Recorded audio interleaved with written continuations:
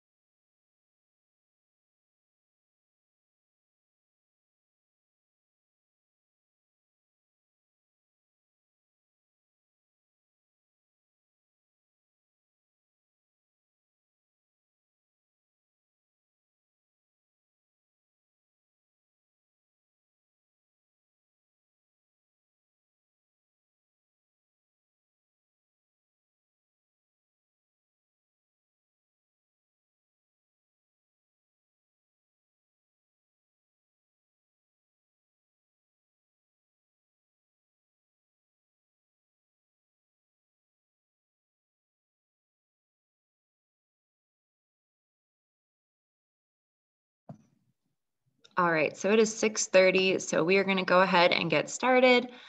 So just to preface this program, this is the Spring Wildlife Program, and we do have a couple rules, so just make sure that you are being appropriate in the chat and the Q&A. We cannot see you or hear you, so you don't have to worry about your names or your faces being recorded, so don't worry about any of that. But if we do suspect that any inappropriate behavior is going on, we will have to disable the chat and possibly remove you from the live stream. So just please make sure to keep all conversations relevant and appropriate. Thank you. And with that, so we're gonna get started. And tonight's program is going to be a little bit about which wildlife is kind of returning to the area. It is springtime. We have lots of migratory animals coming back through the state, lots of animals coming out of hibernation, lots of reptiles coming back up. So this is going to be a pretty interesting guide to what is going to be around, how to find it, and also how to safely interact with those wildlife species. And if you have any questions, I will put my email up at the end, or you can always reply to the initial email with the registration link, and that will lead to my email as well. But joining me is the wonderful Jess Wolf. She is our urban wildlife coordinator for the Western region. So she is going to help answering any questions or, hanging out in the chat and chatting with you all. So if you have anything to put in the chat or in the Q&A, she will be helping me out with that. And so before we get started, if you are new to Zoom, maybe you haven't used it, or maybe you just need a little refresher, we have a couple features. So on your chat, you should have this little blue bar where it says the two. So make sure that is changed to attendees and panelists. And then also you should see these icons at the bottom of your screen. So there is the chat button, and you can use that to respond to any kind of general questions that I might pose to you, or just to chat with other viewers. And then we also have the Q&A, which is going to be good for any of your own questions that you might have for me or Jess. So feel free to use those features. I love when people want to share anything in the chat. It makes it much more interesting and interactive. I don't want you to think that this is just me talking to you, so please feel free to interact and share your experiences as well. And we're also going to use this icon, this little red chat icon just means that you're encouraged to use the chat to talk about any kind of questions. So we're going to use that as like a chat storm. All right, so we'll kind of practice that chat feature real quick. We were kind of doing that at the very beginning. But so I got to see a little bit about where everybody is from, but what is your level of experience with wildlife viewing and knowledge? So maybe you are a beginner, maybe you have a little bit of experience, maybe you are a seasoned wildlife watcher, but I always love to see, what is going on, what you have experience with. So feel free to share that in the chat. Maybe you are an at-home wildlife watcher, maybe you like to go on trips. So we have some people saying just like to look around my area, beginner, intermediate.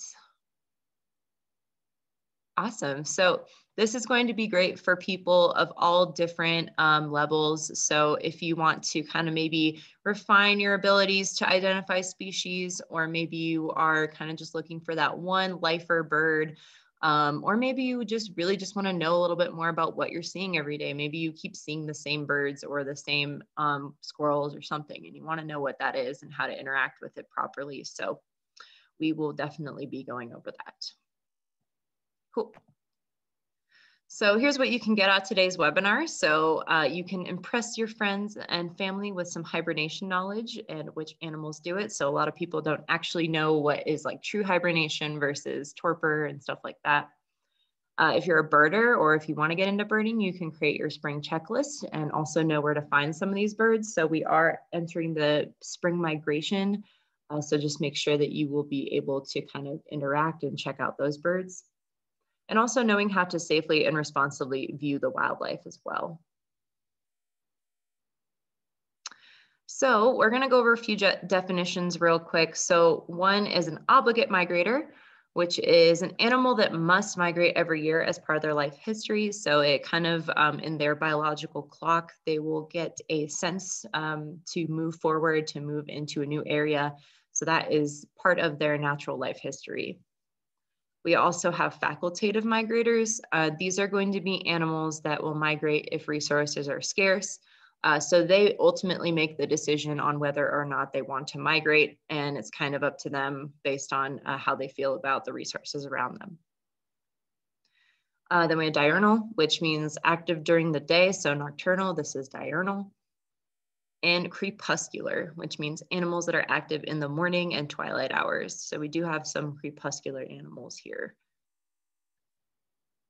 Lastly, there's a couple differences between these two things. So we have torpor, which is an involuntary state of lethargy and lowered heart rate during unfavorable living conditions. So this could be, for example, when it's really cold out, or maybe it's there's not a whole lot of food around, something like that.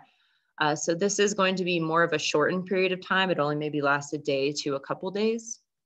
And then we have hibernation. This can range from regular hibernation, which can last maybe like a week or so, or even a couple days, to true hibernation, which can last actually weeks. And it's an extended period of dormancy or inactivity. And typically it'll occur in the winter. So when we say true hibernators, we're referring to animals that definitely will have a very prolonged state of inactivity. They will be staying in their burrows or their dens for a really long amount of time without waking up or coming out. So there's a difference between the two, and we'll kind of go into that a little bit.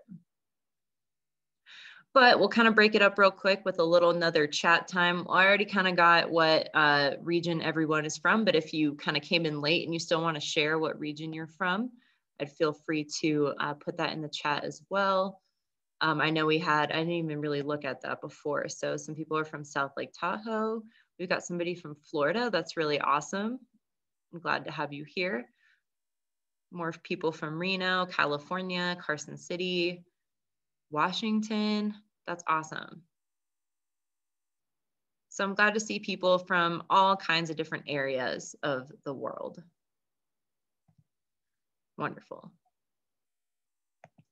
All right, so we're gonna kind of go into wildlife viewing ethics real quick. So it is very important before you head out. I know you're eager to get out. The weather was super warm today up here in Northern Nevada, but just make sure that you were following some of these kind of unspoken rules of the wildlife community. So it's an important part of all potential interactions with wildlife. So we all share a responsibility for conservation. So whether you want to or not, the responsibility does kind of fall on everybody to make sure that we are doing our part to help our species, especially our most vulnerable species. And then always be prepared for the possibility of an interaction, whether you want to interact or not. So interactions can come in a lot of different forms. Maybe you're hiking and you have an unexpected bear or cougar interaction, or a rattlesnake or something like that. It's better to know what to do than to be afraid. We're not saying you should be afraid. We're saying that you should be prepared to know what to do. So that's something that's very important that can save you from making the wrong decision and possibly hurting yourself or an animal or other wildlife or other people. And wildlife viewing ethics, of course, circles back to people and communities as well. So one thing is respecting other wildlifers by sharing your observations. If you see that somebody is maybe incorrectly, interacting with wildlife, or just maybe using really bad habits when they go out. So maybe you see people feeding wildlife and, you don't want them to do that. Using positive correction to educate them. Instead of yelling at them, say like, hey, here's why we don't want you to do that. And maybe here's a better alternative. Also not interfering with the viewing experience. If you see a group of birders quietly, looking through their binoculars, watching something, don't be rude and make a bunch of noise and possibly scare away that bird that they might be watching. So just be aware and be respectful of what's going on around you. Also, respect private property and the rights of others. So make sure not to enter people's property. If you really want to, I would suggest maybe asking them before you just barge onto somebody's property or looking through their, it's really weird if you were to look outside and see people looking into a tree in your front yard, but you don't know that when you have a bunch of binoculars staring through your front window. So just be appropriate and understand that you are interacting with other people. And then also understand that everyone has the right to access the same areas as you do. Do not participate in gatekeeping, which is kind of like something that has become more of a problem. A lot of people have been moving into Nevada. And I understand that if you're like a native person, you maybe will be like upset with more people moving into the areas that you've loved to view wildlife. Maybe they're becoming a little bit more busy, but they do have every right to be there as much as you do. As long as they're being responsible and ethical about what they're doing, as long as they're cleaning up after themselves. And that kind of goes back to that positive correction to educate other people if you think that they're using the space inappropriately. But at the end of the day, everybody has a right to be there just as much as you do. And then, of course, habitats and wildlife are relevant. Our habitats can be incredibly fragile and you can cause irreversible harm. So it's just important to be cautious. So number one, always just respect the laws. We have Migratory Bird Treaty Act and also the Endangered Species Act, which are two key protection laws across the United States to know. So that will protect you from, protect our birds from taking any of their feathers or any parts of them or inappropriately moving or selling them, anything like that. But also know your state's laws and the laws of the park or refuge or property that you might be visiting, because it can change across the board. I know I work at a park where dogs are not allowed and people are really shocked to hear that sometimes, but we work in a nature study area. So it's important that people know that as much as we love our furry friends, they should just stay home when it comes to this nature study area, or just go to a different park where maybe those habitats aren't as sensitive. Another big thing is to not touch sick or injured wildlife. So that's super important. Instead, if it really is still bothering you, you can call an entity, like you can call NDOW. We do have Jess, she's our urban wildlife coordinator, so she can handle some situations where we have maybe injured wildlife, or you can alert a ranger if you're in a park or something like that. You can stay on the trails and make sure you're keeping your dogs on a leash and clean up after yourself. That's just a big rule of thumb. Okay, so now we kind of established our ethics, so we are going to get into it. So we have a couple different types of migration that we'll talk about that is kind of relating to our spring wildlife and what's going on. So we have north-south migration, which is the migration to warmer climates, and that's going to be during the winter time. But then during the summer, a lot of those animals that move to the warmer climates will move back up north. So currently, our animals are going to be moving from the southern regions back up to the northern regions. So this could be, it depends. It's not always going to be the same area. For some species, warmer might be southern Canada, but for some species that's not warm enough, so they got to go all the way to South America. So it just depends. But they are currently moving back up north. So they are moving in this direction. Then we have elevational migration. So it'll be movement to lower elevation in the winter months. So to escape that snowpack, they're following a food source and just trying to stay in a place where it's a little bit warmer.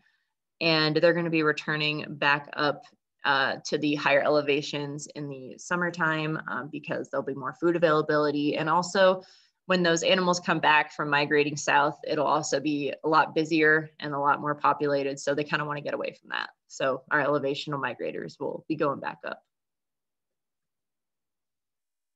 All right, so we will break up the chat again now that we've kind of talked a little bit about our some of our things. But before we get into our actual animals that we might see, does anybody want to share like a specific springtime animal that they love, or you know, maybe something that you've just been dying to see that has been gone all winter and you cannot wait to see it again? I know for me, one of my things is I really love seeing some of the birds that are around my house. So some of the ducks that come up, and they're not usually here during the winter. So we got our redhead ducks, some of our ringneck ducks, and all these other things. So there are a couple ones that I'm really excited to see again. White pelicans, yes, I love pelicans. We went to Pyramid Lake and I saw them recently, so they're coming back. Then we got our meadowlark. Yes, meadowlarks are super fun. Mergansers. Yes, I love hearing the frogs as well. They've been super loud around me. Oh yes, and the osprey. Yeah, Jess said the osprey, that's my favorite as well. Okay, awesome. So I love to hear about everyone's favorite springtime animals. It's fun. All right. So we're going to get into some mammals. These are mostly just animals that are coming out of hibernation or moving elevationally, even some that are migrating across the state. So some mammals don't hibernate or change any of their activity patterns significantly, but there are some that migrated, hibernated, or have been really inactive during those months. So we're going to start looking at what we're going to see again and kind of how to interact with them. So the big one is our black bears. If you live in the northern part of the state or the western part of the state, you might be seeing black bears a lot more. They are going to be bordering in this dark gray area. So kind of like right here. So we don't really get them throughout the entire state, but definitely in the northern region we get them, and maybe sometimes even bordering in the southern region too. But not to be confused with grizzlies or polar bears or anything like that. Grizzlies are going to be way up here. So we do not get grizzlies in the state. The only states that really get grizzly bears are like Montana and like Washington, maybe sometimes Idaho, and Alaska, obviously. But we do not have to worry about polar bears or grizzly bears. But our black bears are pretty cool. They go through periods of torpor during the winter. And during this time, they can lower their body temperature about 10 degrees Fahrenheit. So this kind of is a lowering of the body temperature, so they do not have to maintain as much energy. They're going to be lowering the respiration rate, and they have very little intake of food for long periods of time. So this is why during the fall, you might see them fattening up, and it's called hyperphagia. So they're going to be basically finding as much food as possible. They can gain up to 30 pounds a week during this time. So they are fattening up a ton. But they're going to emerge from their torpor occasionally. So it's not unusual to see a bear during the wintertime or even early in spring. So if you do see a bear right now, don't be alarmed. They're coming out and it's going to be a new thing. So they might do that to take advantage of good conditions. So if it's really warm out, or if there's like good snow melt, so there's good water runoff or something like that, they might do it to react to disturbance. So this is why, you know, not good to go looking for bear dens or anything like that, because you don't want to disturb them. And also with our females to give birth. And so additionally, our females might be emerging from their dens with little ones that were not there before. And it's kind of funny because they might even give birth and not even realize it. That's how into torpor they can get. They might be asleep completely. But during this time, they are using a lot of that stored energy to feed their young ones. So when they do emerge from the den, just be aware that they are going to be looking around. Yes, so during the springtime, they're going to be looking for easy food sources. So unfortunately, this might mean some of your trash cans.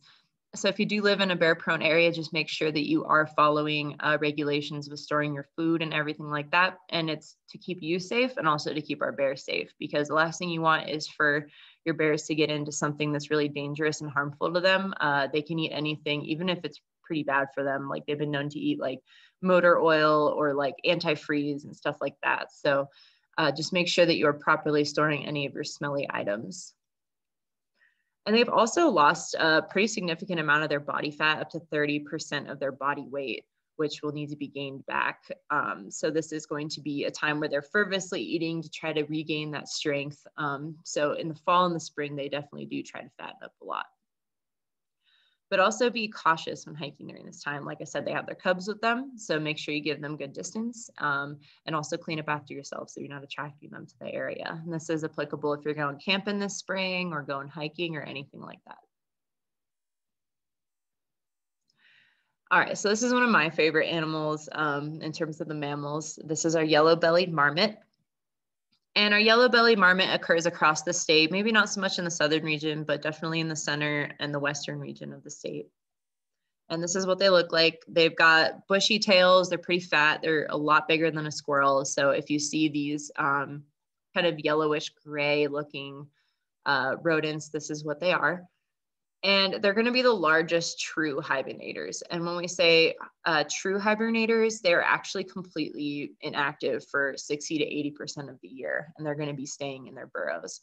So during this time, they're going to be waking up very little. They're going to be pretty much lowering their respiratory rate and their body temperature significantly to make it through the winter and through conditions where there may not be grasses or flowers or anything like that for them to eat. But like I said, you can find them foraging for grasses and flowers during the day in late spring to early fall. And they should be kind of coming out right around now. They hibernate from roughly September to April. So some of them might even be, you know, out and about in the lower elevations right now. Maybe not so much in the higher elevations, but I have been seeing them out and about now. And they are just so adorable and so fat and cute. And they're one of my favorite ones. So kind of keep an eye out for them. They do these little alarm calls too, which are pretty interesting. Then we're also going to get a ton of ground squirrels. So you're going to start seeing those ground squirrels out again. Maybe you haven't really seen the ground squirrels. You might see some gray squirrels with the bushy tails.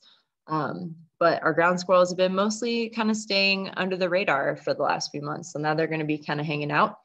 And Nevada is home to 8 species of ground squirrel, which are pretty widespread across the state. There are quite a few of them in the southern region. In the northern region, we don't really get as many.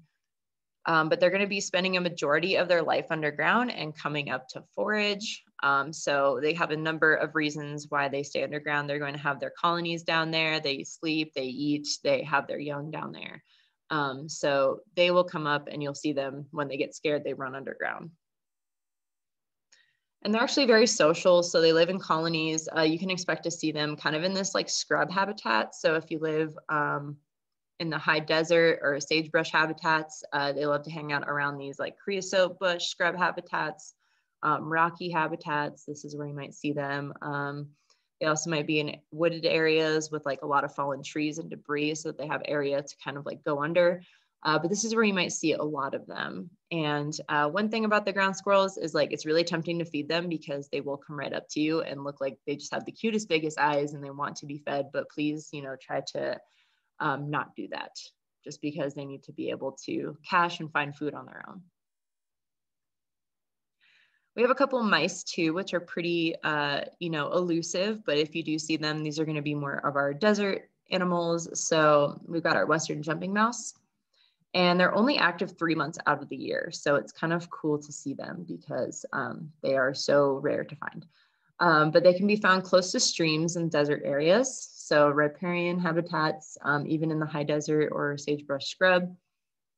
They're mostly going to be found in northern Nevada, and they will hop around and leap longer distances when startled. So you might see, they kind of look, will maybe initially be confused for a kangaroo rat, but they're going to be hopping around and jumping and stuff like that. So those are pretty cool to see this time of year. Another one is the pocket mouse. They look kind of weird. It looks like somebody put a face and didn't give them a body. So they're very interesting looking, but they're extremely solitary and they have a home range of less than 1 acre. So they won't really venture too far from their home burrow. They're going to be inactive most of the year, but they're going to start to come out right around now. And they can also be found all over the state, mostly preferring, like I said, that dry scrub sagebrush areas and the desert scrub areas. And they're going to be a rare but pretty cool sighting. So if you're camping, make sure you keep an eye out for them, especially if you're going into those high desert habitats or anything like that across the state. Okay, now we're gonna get into bats a little bit. I know this is a species that doesn't come out as much till summer, but we'll still talk about them a little bit since we are kind of getting that warm weather now. So Nevada is home to 23 species of bats. We've got Mexican free-tail bats, pallid bats, little brown bats, myotis. There's a couple of different ones that I can go on about, but there's too many. It's 23. So the whole thing with our bats is that our females have this very cool feature where they can delay all 3 stages of their reproduction. So they might actually go into the southern areas, or maybe they might stay up here as well. While they're hibernating, they will have a mating. They will do their mating, and then they will come back up here, or if they're hibernating, they will stay here. They will return to the Nevada area, and they can actually delay the implantation of a fertilized egg. They can delay fertilization of the egg, and they can also delay the birth of their child. So they don't have to have everything right as everything's happening, which is pretty cool. They can wait till conditions are just right to be able to have their pups. But our female species are pretty much the only ones that are going to be migrating back up here. They will have their pups up here, and then once the pups are old enough to fly back, they will return. And bats can be seen pouring out of a lot of different areas like caves, overhanging cliffs, large abandoned structures or bridges. I know we have a pretty cool one up in Reno at the McCarran Bridge, and during the summertime, you can actually see them come out right around sunset. So it's pretty cool to be able to partake in this kind of wildlife watching, because it's a pretty magnificent and beautiful thing to watch. But like I said, some bat species will migrate, some will hibernate, and some will do both. So some will stay here and just might hibernate through the winter, and some will go south, still hibernate, and then come back. So it just kind of depends. And with bats, you want to make sure that you're also viewing them cautiously. It can be really dangerous for them. So if you disturb their roost sites, it can disrupt their hibernation. Even now, it's still a little early to be trying to look for them. So try to make sure until weather is consistently above like about 60 degrees every day. That's going to be right around the time that they start coming out. So late spring, early summer is when we're going to start seeing them come out. And then lastly, we're going to cover our elevational migrators. So we have our elk, our mule deer, and our bighorn sheep. So those are bighorn sheep. We have a ram and a ewe, and then our elk, which we're going to have our doe and buck. And the way to tell the difference is that elk are significantly bigger, and they're going to have more of a like curve on their antlers. But they're only found in one area in Nevada, which is going to be the northeast region. So you probably won't see them in the southern part of the state. And then we've got our mule deer, which are found all over, same with our bighorn sheep. So they're currently migrating to their summer ranges, which are going to be in higher elevation. And their fawning is going to be done in those summer ranges as well. And during this time, females are going to be highly aggressive. They're going to be extremely protective of their young. And also the males will be too, of their territories. So it's good to be aware of this. Try not to startle or, I guess, surprise any females with their young. There's a good chance that they might run away. So they're scentless and spotted to protect them from predators. So when they run away, it's more to distract them. They're not like leaving their baby for dead. So don't think that because the mother runs away that it's suddenly abandoned. They do this on purpose to try to distract a predator to chase them instead of their young. So don't worry about our our little babies. They'll be okay. They blend into their environment really well. And like I said, they're scentless, so it's hard for predators to pick up on them. Another thing that's pretty interesting is that during this time, so our males, our mule deer and our elk, they will drop their antlers in like roughly early January, late December. So they're still growing those antlers back. So you might see that they're not as big. They're going to be the biggest in late summer. So a lot of people ask me that question. They're like, well, when do they get these huge horns or antlers? And it's going to be in the late summer. So right now they're still not really having these impressive antlers or anything like that. Okay, so we're gonna move on to birds, and this is my favorite, but I'm gonna check if there's any other questions or anything in the chat. Someone said, are there any moose in Nevada? So Technically, no, but we have had sightings of moose in the very, very northern parts of the state. Some of them are kind of just passing through, but we don't have any significant populations that come through the state. It would just kind of be passing by migrant moose. So we haven't really had any ones that we can really like consider technically our Nevada moose, but that's a great question. Jess, is that correct? We don't really have any like significant moose populations here. Yeah, I think we might have, if I remember correctly, like 30 or 40 kind of hanging out in the area, but definitely not as robust of a population as like our bighorn sheep or our mule deer or elk or anything like that. So I wouldn't be surprised if that changes in the future, but right now there's really not a significant number. Yeah, and who knows with like climate change as well, that has a significant effect on some of the way that our populations are, I guess, moving through the area, also human impact. So that could change in time, but we don't know for sure. So like I said, they're not a significant population, but that's a great question. I get that question sometimes.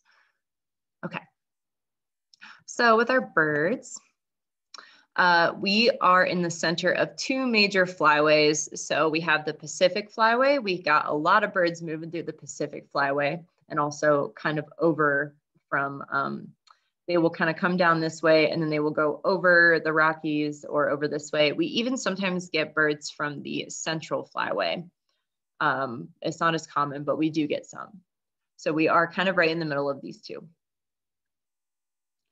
And I'm going to talk a little bit about some priority birds. So these are going to be birds of significant conservation need. They are birds that can be managed by multiple agencies because they cross maybe multiple states. So it provides a good opportunity for partner support with each other to work together for this. And maybe they have, when we say priority, it means that they have a conservation need that we believe is able to be fixed. So they have a very good chance of being able to be rehabilitated in terms of their populations and for the problem to be fixed. So this is kind of just a category that I wanted to put them in. So one of them is the black-necked stilt. And this one's going to be mostly breeding in the northern region, but you might see it migrating through in the southern region. And it usually prefers this wetland habitat, but they're super adorable. They've got these long pink legs, and that's what you can look for when you're looking for them. So wetlands is a good place to find them. I actually think you could probably find them up here right now. We also have our long-billed curlew, which is going to be another kind of shorebird / wader bird. And these ones are going to be found in the northern part of the state where they breed, but they also are migrating through in the southern region. So I know in the southern region, I've definitely seen sightings for these guys in like the Clark County wetlands and Ash Meadows, some of those areas, maybe even Moapa. You might be seeing them down there as well, but they prefer a wetland habitat. Another one of my favorites is the redhead duck. So they are going to be breeding in that orange area on the map. So almost all of Nevada, and there's just a little tip at the very bottom, which is kind of rough. You know, it's just a guesstimate of where their populations are, but that's where they are usually hanging out all year long. So maybe if you live in the Las Vegas area, you will probably see them pretty often, but it's exciting for us Northerners because it's coming back up through the state. So they'll be hanging out in the ponds before you know it. Then we also have our sandhill crane, which is a beautiful large bird that's super exciting to see. They're going to be breeding and migrating through Nevada. So you can see that they migrate through most of the northern part of the state. They kind of do that weird central flyway thing where they come through the center and then they kind of go up and over. So unfortunately, they do kind of miss the southern region, although there might be some that end up there. But they're going to mostly be hanging out in the corners of the state and kind of just migrating through. So you might see them in some marshes or wetlands, just to keep an eye out for them right around now is a good time that you might start seeing them. Then another one of my favorites is the Swainson's hawk. The reason why the Swainson's hawk is so cool is because it breeds in Nevada, but it migrates all the way from Argentina. So they are kind of considered one of those long range migrators, one of the longest migrators in the bird world. but they are going to be breeding around the state or migrating through. So it's definitely going to be super cool to see them. And the thing about these Swainson's hawks is that in some situations they can show up in the hundreds. So they might be in populations of hundreds stopping on their migration route, which is a very cool sight to see. I know that in Ash Meadows and even in the Red Rock area, you could maybe find them migrating through in the hundreds. And then another one is our tricolored blackbird. So this one's easily confused with the red-winged blackbird, but the difference is it's got this white patch instead of a yellow patch. But it is a very important population that has been struggling, and we're trying to bring it back, but it only really breeds in the Washoe or Douglas counties. So we don't know if it really migrates through the rest of the state, but it just has one small breeding colony up here. So that's pretty cool to look out for if you live in that area. And then we're going to go over some feeder birds. So if you do have your feeders out, these are ones that you might start seeing at your feeders coming back around. So one is a fox sparrow. We have lots of different sparrows that come through, but this one's one that's kind of been around, hasn't been around as much. It's going to be breeding in the northern region and kind of in the southern region as well. The Savannah sparrow, which is normally a resident in the southern region, but is coming back up to the northern region to breed as well. And then the hermit thrush, which is going to have that speckled coloration, and they're going to be breeding across the state. So that's pretty cool that they're coming back up here. We also have some hummingbirds. So hummingbirds are super exciting. And these are all going to be native ones. So we have our broad-tailed hummingbird, which is going to be breeding in the state. Then we have our Rufous hummingbird, which is going to be migrating through the state. And they have what we call an orangey rufusy color. So rufous is a birding made up color. It's like an orange rusty color. So they have a rufous patch under their mouth on their neck. And then the Calliope hummingbird, which is going to be a migrant through the southern region and then breeding in different parts of the state. And like I said, these are all native hummingbirds that you can start seeing at your feeders. A couple more feeder birds. So we've got our willow flycatcher, our olive-sided flycatcher, and both of these are going to be seen throughout the state. And then our Virginia's warbler, which is going to be breeding in the southern region. So willow-sided and olive-sided flycatchers are weird because they look very similar, but the big difference between them is this one's more brown and this one's more green. So, but they're still pretty cool, and they're kind of more rare birds to see. So if you do see them, that's super exciting. And here's some other birds that you can see this spring. So we've got the flammulated owl, and they're going to have small scatter populations across the state. And they're a very cool owl. I've never seen one, but they're on my list. So I'm hoping to maybe see one this year. Our common loon, which is beautiful, by the way. I love its speckled plumage, and it spends April and May migrating through the state. So you can definitely try to check out some ponds to see it there as well. The Lewis's woodpecker, which is going to be pretty common in the southern region, but it's going to be migrating up to central Nevada to breed, and it breeds in the north. And lastly, the red-necked phalarope too. So that's going to be, or phalarope, I always mess that one up. It migrates through the state, and it's going to be stopping mostly at wetlands, but they're another really beautiful shorebird to kind of check out. And then we've also got our sage thrasher. These guys are very cool, and they have very interesting behavior, but they're going to be kind of hanging out most of the state using the scrub sage habitat. So I love that scrub habitat where you get like kind of that creosote bush or a sagebrush. We've got our white-faced ibis, which is going to be hanging out in wetlands, and it breeds in the marshes on the west and east end of the state, but it's going to be migrating through the middle corridor. So it kind of will migrate through and then fan out, which is pretty cool, and also another rare sighting to see. And then another really fun one is the burrowing owls. They are found in breeding colonies across like the sagebrush areas in the state, but they burrow on the ground, and they're one of the few, I think one of the only diurnal owls. They're mostly completely diurnal. And they kind of hang out in these little colonies and groups, which are super fun. And then our ferruginous hawk, which is going to be breeding in the northern region and open grasslands. So if you're looking for the ferruginous hawk, it often gets confused with a red tail. It's just good to look for that super bright breast color, and it usually doesn't have a belly band or the red tails. So, but they are pretty often confused. So just be pretty aware of that when you're looking for them. Last slide, I promise. Okay, so black terns, which are they're going to be a migrator through Nevada, and they have breeding grounds in the north. So they really love to hang out in places like Pyramid, and some of our other, like the Humboldt, that area up there. We have our avocet. They are going to be migrating up to breed in the northwest corner of Nevada, but I generally see them even after the breeding season. So they're pretty widespread. Our American white pelican, which somebody had mentioned that they were super excited to see again. Yes, definitely. They migrate through, but they have a handful of breeding colonies. So if you live in northern Nevada, Pyramid Lake is the best place to go and see them. They're already up there right now, so you can go up and check them out, but they're pretty hard to miss. They're huge. And then lastly, the snow goose, which I've also been seeing a lot more recently, but they will leave their southern winter grounds and migrate way up north for breeding. So they're migrating through the state.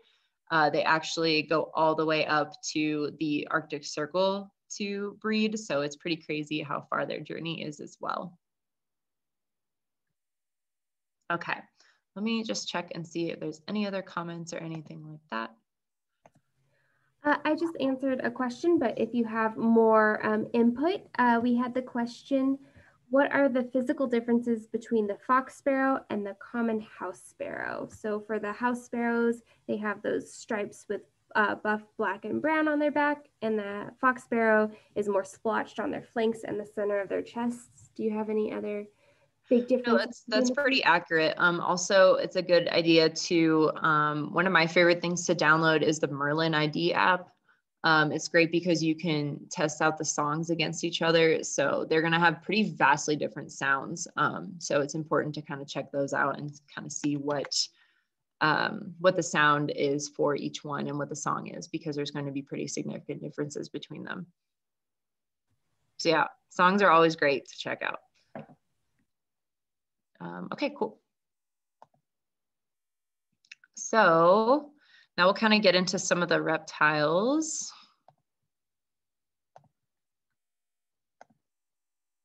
So our reptiles do what we call a kind of reptile-based hibernation called brumation. So during the winter time, they're actually brumating, which means that they are in a lowered state of respiration and body temperature. They're basically trying to survive that cold temperature. Since they are cold-blooded, they lower their need for certain, I guess, respiratory needs.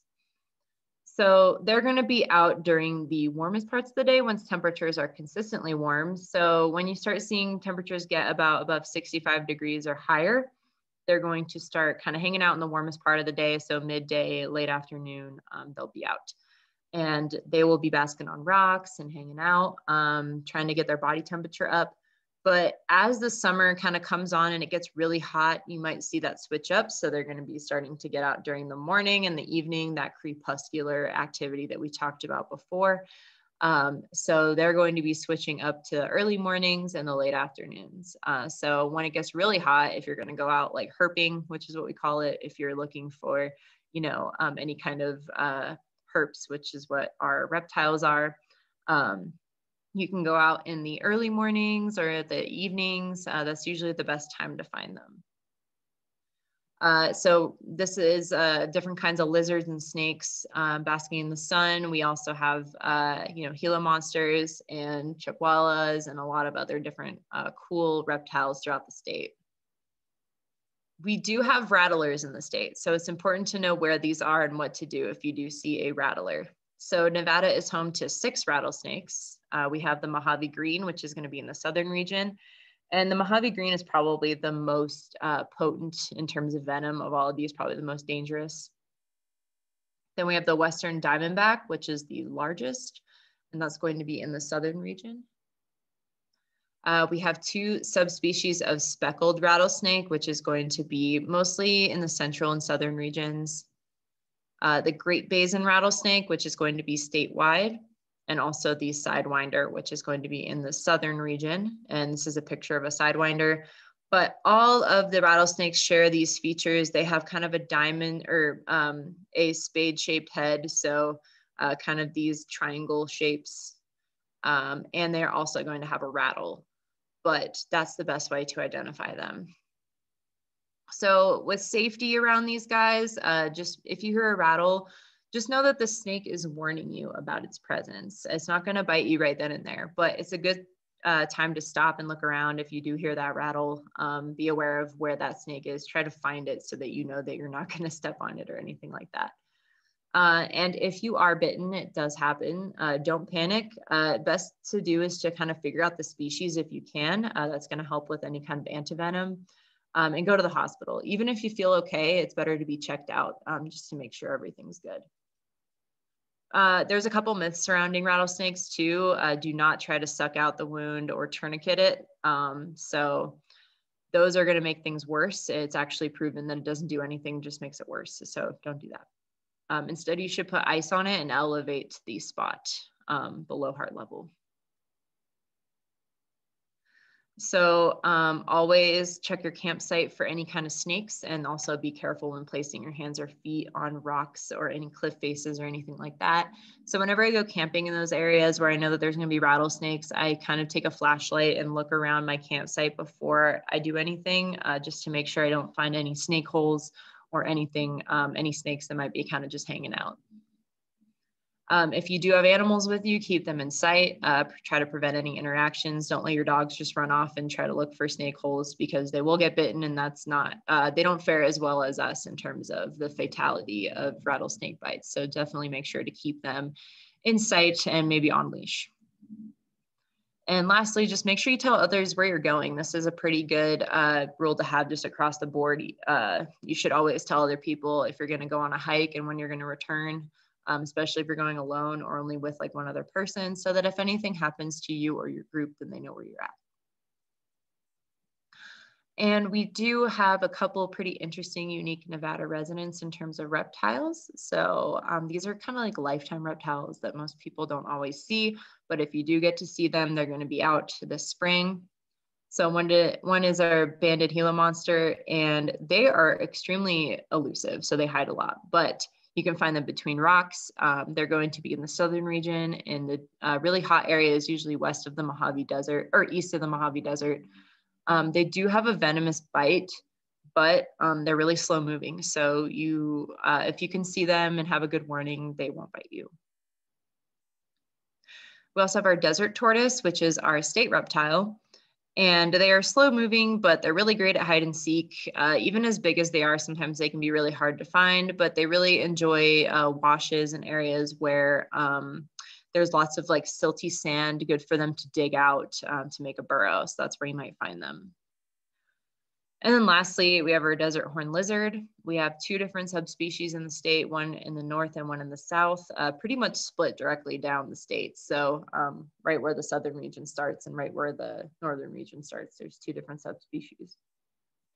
And they're going to have these horns. They're also called a horny toad, which isn't actually like their real name or anything like that. I don't know how they got that name. They're not a toad, but they do have those scales and those spikes on their head.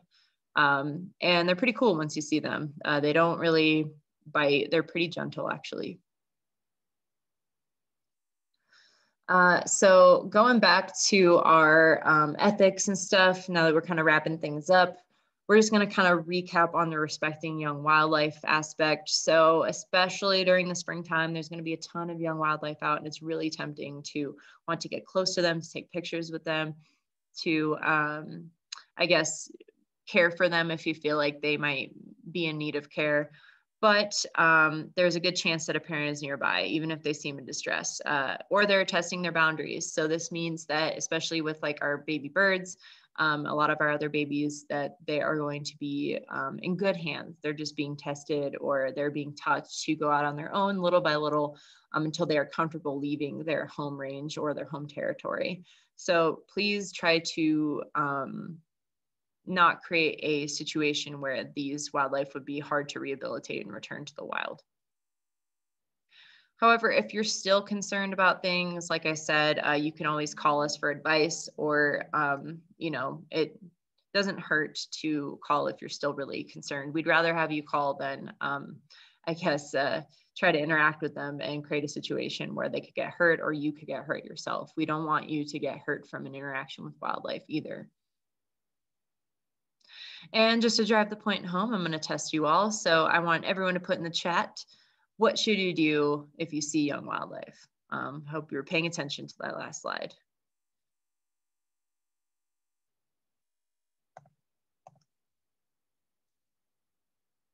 Yes, somebody said snakes like to warm up on asphalt pavements, so watch out while driving. Yeah, so always check under your car as well for those snakes so that you don't get your ankles nipped at or anything like that, especially during those hot days. Yeah, definitely leave them be, watch but don't approach. You know, don't disturb them. Their parents are the best parents. I know it's really tempting. You want to take on a caretaker role with these like really cute young wildlife, but just please try to let them be. Don't approach them, admire from a distance. Awesome. Everyone passed. Good job. All right. And so lastly, just some wildlife watching tips for anybody who is a beginner and wondering kind of where to start. So one big thing I tell everybody is to invest in a field guide or to download some sort of app. So we have a couple different apps. We have Merlin Bird ID, which is great. You can actually go through a 5-step process to ID a bird. So they'll ask you like the size and shape of the bird, or well, the size of the bird, the location, the time of year, the colors, and its behavior, so what it's doing.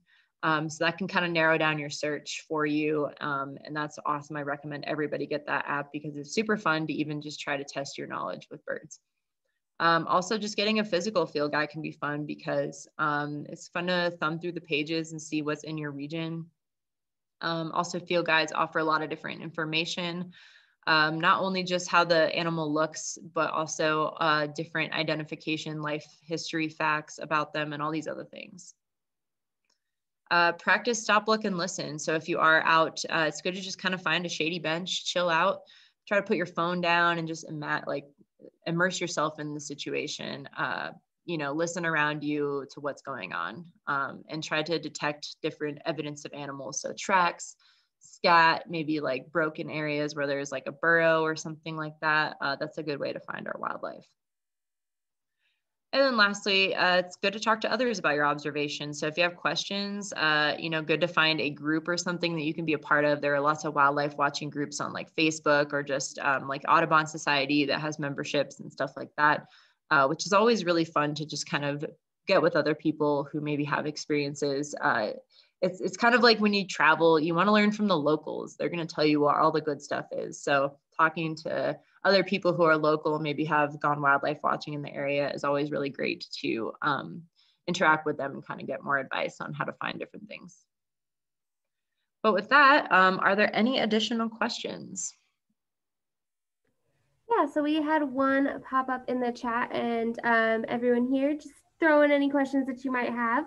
We'll answer them to the best of our ability. But the question is, are there many arachnids in Nevada? So actually, yeah, there are quite a few. So we do get desert tarantulas. That's probably our biggest arachnid.